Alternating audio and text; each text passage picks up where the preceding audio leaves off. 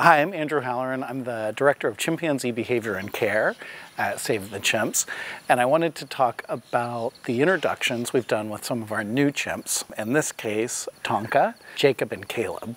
We had done behavioral assessments on these three chimps, and we thought they were all actually, despite these histories, good candidates for going and meeting a group of chimps and living out on an island, like the rest of our chimps at Save the Chimps. So we first put them together, and they all got along really well. And then we brought the three of them over to Doug's group. And we decided on Doug's group just because of the different personalities of Doug's group, the population size, and kind of where we thought they might fit in the hierarchy. So when we do these introductions, and as you probably know, chimpanzee introductions can be a really tenuous thing. Chimps are very territorial, and they've got extremely tight-knit social groups, and sometimes it's hard to get into those social groups, especially for a chimp that doesn't have a lot of experience with other chimpanzees. And these three were definitely in that category. So what we do to do these introductions is we first kind of map out a strategy, and we look at things like the social roles that everyone in the group has, like who might be the mediator, who's kind of the peacemaker, who's going to be your main aggressors, who are going to be in different alliances.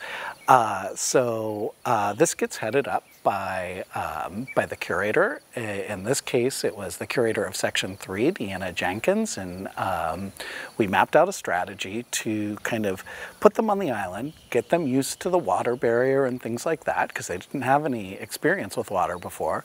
And then we started building the group. And basically, we added different chimps strategically based on these social roles. And we kept kind of adding to that pot. And I'm happy to say that all three of them are completely integrated into that group. That's a group of 18. So imagine the difference in their life that they now have. These chimps that were only in smaller cages or very confined with very limited social companionship now have a group of 18. So that's a lot of new friends, a lot of new companions, a lot of new alliances to form, friendships to have, even fights to have, things that are important for a chimpanzee. And they have 24-hour access to be inside or outside, to be wherever they want. So as they've become integrated into that group, we're seeing new personalities emerge. We're seeing new personalities emerge with the three, and we're also seeing different group dynamics that have emerged in Doug's. By all accounts, everything at Doug's is going pretty smoothly, and we're seeing these chimpanzees really kind of come out of their shell and show us the resilience that we usually see with chimps.